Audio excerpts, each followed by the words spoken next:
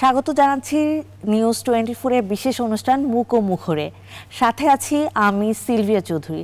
আজ আমরা কথা বলবো যারা জন্ম থেকে কথা বলতে পারে না সেই সব মানুষ প্রসঙ্গে। কিভাবে এসব কথা না বলা মানুষকে থেরাপি দেওয়া হয় সেই বিষয়গুলো নিয়ে আজ আমাদের সঙ্গে আছেন doctor Valerie Taylor, order of the British empire এবং প্রতিষ্ঠাতা সমন্বয়কারী trust for the rehabilitation of the paralysed, ফিদাল Shams, প্রতিষ্ঠাতা সভাপতি society of speech and language therapist, barrister Nurul Matin জ্যোতি, আইনজীবী, সুপ্রিম কোর্ট। আলোচনায় যাওয়ার আগে চলুন দেখে আসি একটি ডকু ড্রামা।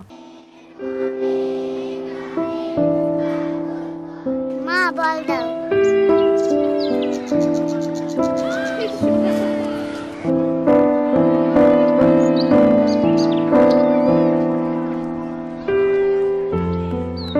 জ্যোতি আমার একমাত্র সন্তান। ওর জন্মটা আমাদের পুরো পরিবারকে একটা আনন্দের বন্যায় ভাসিয়ে দিয়েছিল।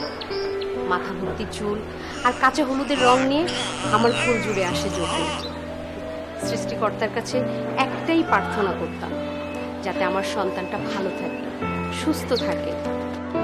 মা হিসাবে কেমন যেন একটা অন্যরকম স্বপ্নের মধ্যে ডুবে থাকতাম। কি খেলে আমার সন্তানটা ভালো থাকবে, সুস্থ থাকবে, কি পড়লে ওকে ভালো দেখাবে, সুন্দর দেখাবে।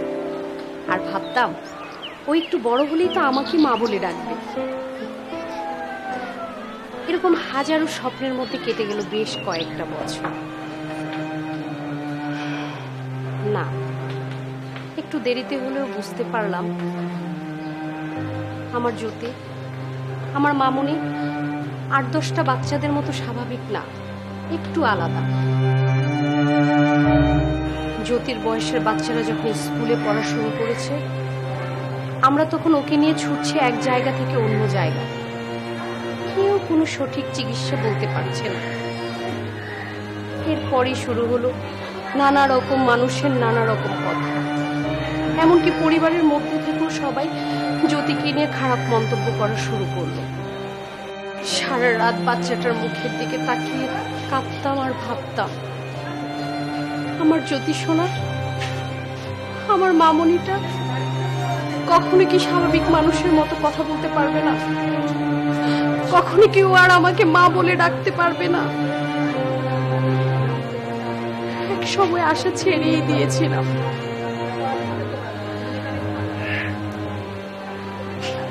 কিন্তু তখনই এক ভাবি আমাকে বলল society of speech and language থেরাপিস্টের কথা। এক সময় আমি জ্যোতিকে নিয়ে ওদের ওখানে যাই। শুরু হলো থেরাপি। মাত্র 2 মাসের মধ্যেই আমার জ্যোতির মুখ থেকে প্রথম মা ডাকটা শুনলাম। পৃথিবীর সমস্ত কষ্ট যেন এক নিমিষেই ম্লান হয়ে গেল। স্পিচ অ্যান্ড ল্যাঙ্গুয়েজ থেরাপিস্টের আন্তরিক প্রচেষ্টায় আজ আমার জ্যোতি মামুনি অনেকটাই সুস্থ এবং স্বাভাবিক। মা চলো বাসায় যাই। আমরা এতক্ষণ যে ভিডিওটি দেখলেন তার উপর ভিত্তি করে যা বলতে চাচ্ছি তা হচ্ছে একটি শিশু অথবা একজন বয়স্ক ব্যক্তি তিনি কথা বলতে পারেন না, তার মানে এই না তার কিছু বলার নেই। তার অবশ্যই অনেক কিছু বলার আছে এবং তাদেরকে সঠিকভাবে পুনর্বাসিত করার জন্য সক্রিয়ভাবে কাজ করে যাচ্ছে ক্লিনিক্যাল স্পিচ অ্যান্ড ল্যাঙ্গুয়েজ থেরাপিস্টগণ। এই পরিপ্রেক্ষিতে আজকে আমাদের অনুষ্ঠানের বিষয়বস্তু হচ্ছে বাংলাদেশে স্পিচ অ্যান্ড ল্যাঙ্গুয়েজ থেরাপি।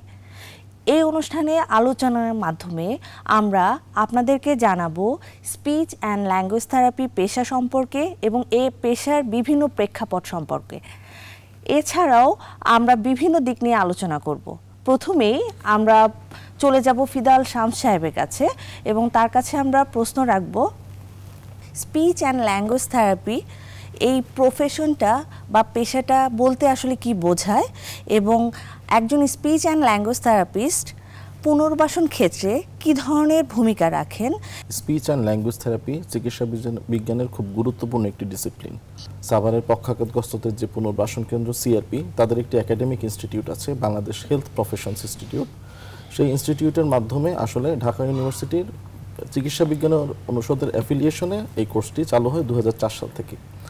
পরিপূর্ণ স্পিচ অ্যান্ড ল্যাঙ্গুয়েজ থেরাপি সেবাটি আমরা প্রকৃত পেশাজীবী স্পিচ অ্যান্ড ল্যাঙ্গুয়েজ থেরাপিস্টদের কাছ থেকে সেবাটি শুরু হয় 2009 সাল থেকে বাংলাদেশে। বর্তমানে বিভিন্ন জায়গায় স্পিচ অ্যান্ড ল্যাঙ্গুয়েজ থেরাপিস্টরা কাজ করছেন। তো এই যে স্পিচ অ্যান্ড ল্যাঙ্গুয়েজ থেরাপি কোর্সের যে সূত্রপাতটা আমরা আলোচনা করলাম, এটার পাশাপাশি এটা জানা দরকার আসলে স্পিচ অ্যান্ড ল্যাঙ্গুয়েজ থেরাপিটা কি। স্পিচ অ্যান্ড ল্যাঙ্গুয়েজ থেরাপি এমন একটি চিকিৎসা যেটার মাধ্যমে যেসব শিশু বা বয়স্ক বা ব্যক্তি যারা কথা বলতে পারছে না, যাদের বিভিন্ন ধরনের যোগাযোগ প্রতিবন্ধিতা আছে, বা দেখা যাচ্ছে যে তাদের খাবার খাওয়া বা খাবার গলদকরণ সংক্রান্ত যে সমস্যাগুলো আছে, এই সংক্রান্ত সমস্যাগুলোর প্রকৃত ডায়াগনোসিস এবং এগুলোর যে ব্যবস্থাপনা, সেই সকল ক্ষেত্রে একজন স্পিচ অ্যান্ড ল্যাঙ্গুয়েজ থেরাপি কাজ করেন, এবং এই চিকিৎসা ব্যবস্থাটাকে বলা হয় স্পিচ অ্যান্ড ল্যাঙ্গুয়েজ থেরাপি। তো বাংলাদেশে আসলে স্পিচ অ্যান্ড ল্যাঙ্গুয়েজ থেরাপিস্টরা এখন বিভিন্ন স্কুল, তারপরে স্পেশাল স্কুলগুলো, তারপরে বিভিন্ন হাসপাতালে কর্মরত আছেন। তবে সরকারি হাসপাতালগুলোতে স্পিচ অ্যান্ড ল্যাঙ্গুয়েজ থেরাপিস্টের কর্মক্ষেত্র এখনও তৈরি হয়নি। আপনারা কোন কোন ধরনের সমস্যা নিয়ে কাজ করছেন? আমরা শিশু এবং বয়স্ক ব্যক্তি এদের ক্ষেত্রে আমরা কাজ করি। অটিজম সহ অন্যান্য যে নিউরো ডেভেলপমেন্ট ডিসঅর্ডার আছে, যেমন আমরা হয়তো সেরিব্রাল পালসির কথা বলতে পারি, হ্যাঁ, এই ধরনের ক্ষেত্রে স্পিচ অ্যান্ড ল্যাঙ্গুয়েজ থেরাপিস্ট ভূমিকা রাখে। আমরা একটু যাব যেসব শিশু বা ব্যক্তি যাদের শ্রবণ প্রতিবন্ধিতা আছে বা যারা কানে এখনও শুনছে না, হ্যাঁ, তাদের কিন্তু আসলে স্পিচ অ্যান্ড ল্যাঙ্গুয়েজ থেরাপিটা দরকার হয়। এবং অনেক ক্ষেত্রে তাদের হিয়ারিং এইড ব্যবস্থাপনার পাশাপাশি স্পিচ অ্যান্ড ল্যাঙ্গুয়েজ থেরাপিটা যদি তারা প্রপারলি নেয় এবং সঠিক সময় শুরু করে, তাহলে দেখা যাচ্ছে যে তাদের শ্রবণ শক্তি যেমন আবার তারা ফিরে পেতে শুরু করে, পাশাপাশি তাদের বাক শক্তিও ফিরে আসে।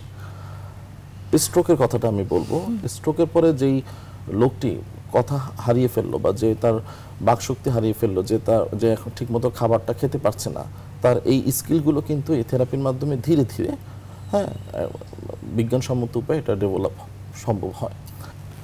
Sister, we all believe that you had enough rationality and importance for opening speech and language therapy profession in Bangladesh as rehabilitation profession, but we want to know from you the background history of starting speech and language therapy profession in Bangladesh.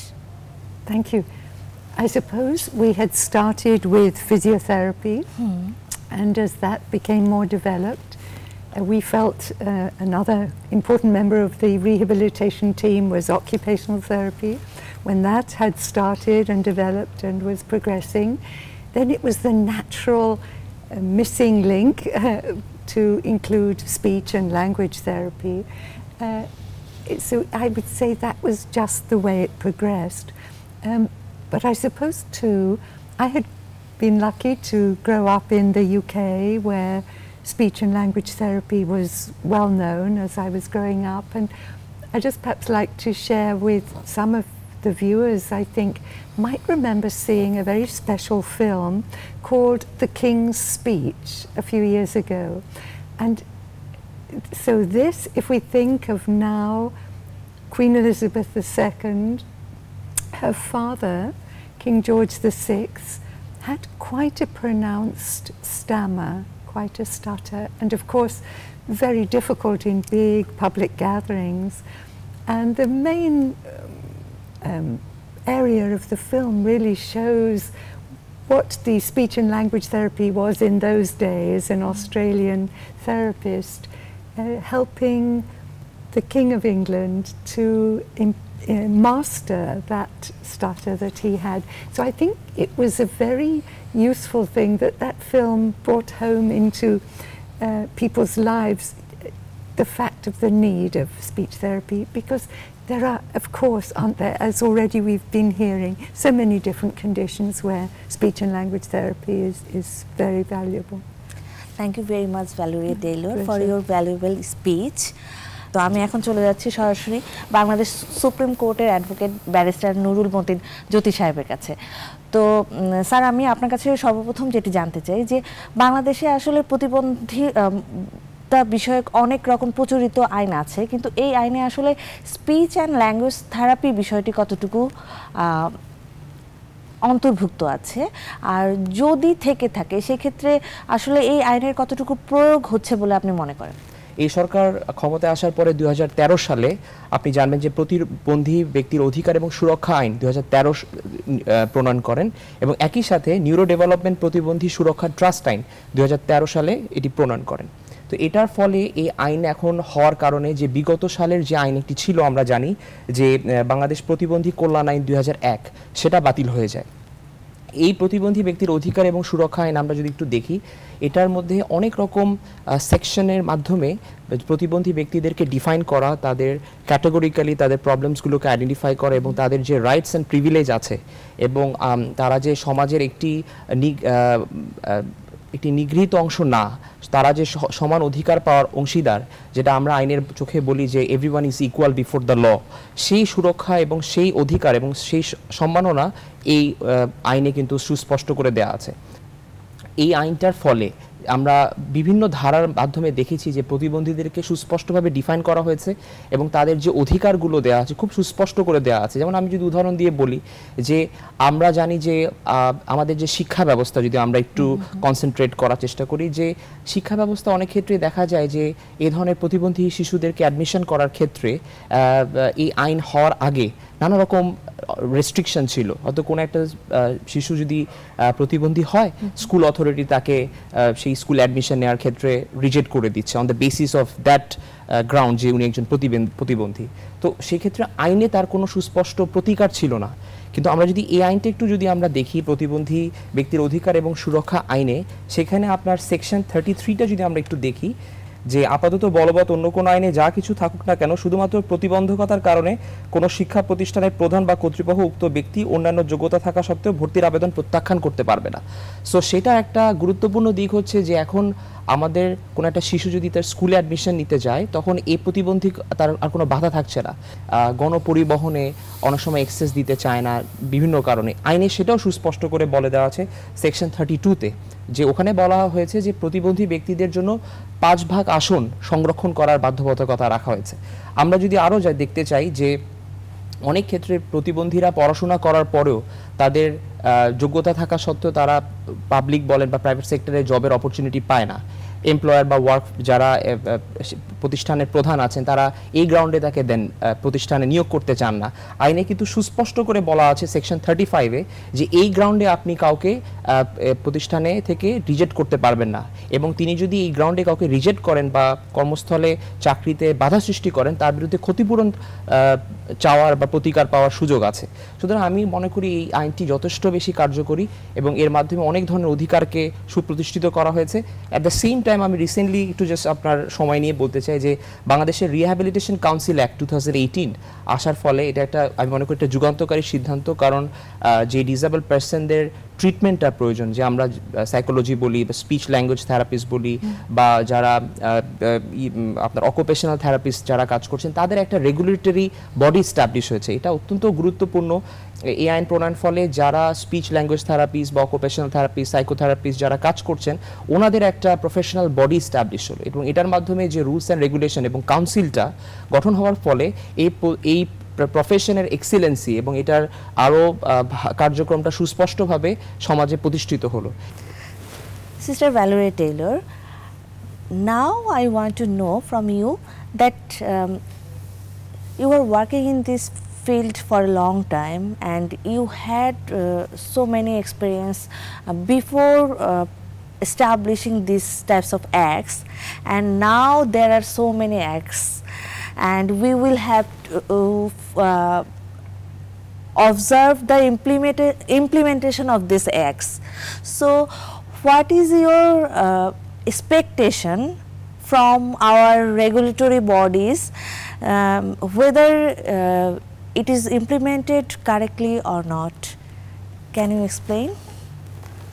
I think there are many things that could really help all these professions under the council be on a very firm footing, because there will not be shortcuts to getting a certificate or and shortcuts of leaving the country too soon. But I've said enough, I think. But it's also the chance, isn't it, to look at other countries and see the way their regulatory bodies enable them to reach great heights of excellence if I dare use that word, and this is what we, I think, should want to follow. And so now the way is open, the act is passed, the group of people are there, and it's up to everybody belonging to that body of people to try and see the best standards possible to be kept. Thank you very much, sister. আলোচনার এই পর্যায়ে আমি আবার চলে যাব ফিদাল শামসের কাছে, এবং এই পর্যায়ে আমার আপনার কাছে যেই প্রশ্ন সেটা হচ্ছে স্পিচ অ্যান্ড ল্যাঙ্গুয়েজ থেরাপি পেশা, এই পেশার ক্ষেত্রে আপনারা আসলে কি ধরনের চ্যালেঞ্জ ফেস করতেছেন এই বর্তমান প্রেক্ষাপটে? বাংলাদেশের বিভিন্ন স্থানে দেখা যাচ্ছে যে স্পিচ অ্যান্ড ল্যাঙ্গুয়েজ থেরাপি না, কিন্তু দেখা যাচ্ছে যে স্পিচ অ্যান্ড ল্যাঙ্গুয়েজ থেরাপি সেবার প্র্যাকটিস হচ্ছে, এবং আসলে এই ব্যাপারটাতে যথেষ্ট জনসচেতনতাও আসলে নেই। হ্যাঁ, তো এই ব্যাপারে জনসচেতনতা প্রয়োজন, এটা একটা বড় চ্যালেঞ্জ। আরেকটা বিষয় হচ্ছে যে যেহেতু একটা বিশাল সংখ্যক জনগোষ্ঠীর এই সার্ভিসটি দরকার এবং এটা প্রচুর নিড আছে, সেই তুলনায় আমাদের গ্র্যাজুয়েট স্পিচ অ্যান্ড ল্যাঙ্গুয়েজ থেরাপিস্টদের সংখ্যা কম। তো দেখা যাচ্ছে যে বিভিন্ন প্রতিষ্ঠান চেষ্টা করছে, যেমন ঢাকা বিশ্ববিদ্যালয় তাদের মেডিসিন ফ্যাকাল্টির আন্ডারে স্পিচ অ্যান্ড ল্যাঙ্গুয়েজ থেরাপিস্ট কোর্সটি 2004 সাল থেকে চলে আসছিল, কিন্তু আবার অন্য আরেকটা ফ্যাকাল্টি থেকে, সোশ্যাল সায়েন্স ফ্যাকাল্টি থেকে আবার স্পিচ অ্যান্ড ল্যাঙ্গুয়েজ থেরাপির উপরে আবার 2 বছরের মাস্টার্স এবং অন্যান্য কোর্সগুলো চালু হলো। এই মুহূর্তে আমি একটা ছোট কোশ্চেন দিয়ে শেষ করতে চাচ্ছি, সেটা হচ্ছে যে আপনাদের পেশা নিয়ে আপনাদের ভবিষ্যৎ পরিকল্পনা কি? যেটা বলতে চাই যে আমাদের society of speech and language থেরাপিস্টের মাধ্যমে আমরা স্পিচ অ্যান্ড ল্যাঙ্গুয়েজ থেরাপি পেশাটিকে সমাদৃত করতে চাই, এবং সরকারের কাছে আমাদের অ্যাসোসিয়েশন থেকে একটা বড় সুপারিশ, সেটা হলো যে, বা একটা বড় আর্জি, সেটা হলো যে society of speech and language থেরাপিস্টের প্রতিনিধিত্ব যদি আমরা কাউন্সিলে দেখি, এবং society of speech and language থেরাপিস্টের মনোনীত স্পিচ অ্যান্ড ল্যাঙ্গুয়েজ থেরাপিস্ট যদি গভর্নমেন্টের বিভিন্ন যে ডিসেবিলিটি সংক্রান্ত যে অ্যাক্ট হচ্ছে বা কমিউনিকেশন, সেক্ষেত্রে যদি ভূমিকা রাখতে পারে, তাহলে এটা আমাদের একটা বড় আর্জি। এরই পরিপ্রেক্ষিতে আবার চলে আসছি ব্যারিস্টার সাহেবের কাছে। আমাদের পুনর্বাসন সেবার ক্ষেত্রে কি কি ধরনের ভবিষ্যৎ পরিকল্পনা থাকা উচিত বলে আপনি মনে করেন? খুবই সংক্ষেপে। জি, ধন্যবাদ। আমি প্রথমত বলতে চাই যে প্রথম হচ্ছে যে আমাদের যে মূল প্রবলেমটা বা সমস্যাটা আছে, আমরা এটা আইডেন্টিফাই করতে পেরেছি যে আমাদের সোসাইটিতে ডিসেবল পার্সনরা আছে, এটা কিন্তু তারা আইসোলেটেড না, দে আর পার্ট অফ আওয়ার ফ্যামিলি। তো আমরা যখন এই জিনিসটা স্বীকৃতি দিয়েছি আমাদের আইনের মাধ্যমে, তো ন্যাচারালি এটার অ্যাওয়ারনেস ক্রিয়েট করাটা খুব প্রয়োজন। প্রথমত আমি সরকারকে ধন্যবাদ দিই, একটি যুগোপযোগী আইন প্রণয়ন করা হয়েছে। এখন আমাদের যেটা প্রয়োজন সেটা হচ্ছে যে সামগ্রিকভাবে সমাজে যে অংশে আছেন, যারা কর্পোরেট বডি আছে বা তাদের বিভিন্ন সিএসআর অ্যাক্টিভিটিসগুলো হয়, সেগুলোর মাধ্যমে যারা ডিসেবল পার্সন আছেন বা তাদের ফ্যামিলি আছেন, তাদেরকে প্রকৃতভাবে জানানো। সুতরাং আমি বলতে চাই যে এটার জন্য সামগ্রিকভাবে আমরা যারা আইনজীবী আছি এবং সমাজের বিভিন্ন অংশে যারা কাজ করছে, সবাইকে সামগ্রিকভাবে এগিয়ে আসতে হবে এবং আইনটাকে সবার মাঝখানে ডিসেমিনেট করে দিতে হবে, যেন সকলেই আইনের বিষয়গুলো জানতে পারেন এবং সচেতন হয়। Sister Valerie Taylor, now it's your turn. I want to know your future plan regarding rehabilitation, especially in the field of disability. Thank you. What CRP is doing at the moment, well, for the last few years, is trying to disseminate our services across the country, because we know if somebody has perhaps a stroke or a child with cerebral palsy, how terribly difficult it is to be travelling on public transport and coming to CRP. We feel we want to take our services out, and so we now have about 12 divisional centres across the country, and very recently we have opened for the first time a day centre for those suffering with mental health conditions. And this is partly because we are training occupational therapists. They are key people in the care of people with mental health conditions, and so this enables them to help this group of people. And if, of course, we're successful in these ways, we hope these centres would be, in the long term, replicated across the country. When we think of a country of the population of Bangladesh, there are terrific needs where rehabilitation, physical and mental, are concerned. Thank you very much, sister. শুধু দর্শক মণ্ডলী, আজকে আমরা আলোচনা মোটামুটি এখানেই শেষ করতে চাচ্ছি। সংক্ষেপে যা বলতে চাচ্ছি তা হচ্ছে এই, বাংলাদেশে আসলে একটি বিশাল জনগোষ্ঠী যোগাযোগ প্রতিবন্ধিতায় আক্রান্ত, এবং তারা যাতে তাদের সেবাটি সঠিকভাবে পায় এবং তারা যেন সমাজের মূল স্রোতধারায় সম্পৃক্ত হয় এই আশা ব্যক্ত করে আমি এবং আমার আজকে উপস্থিত সকল আলোচকরা আজকের অনুষ্ঠান এখানেই শেষ করছি। সবাইকে ধন্যবাদ।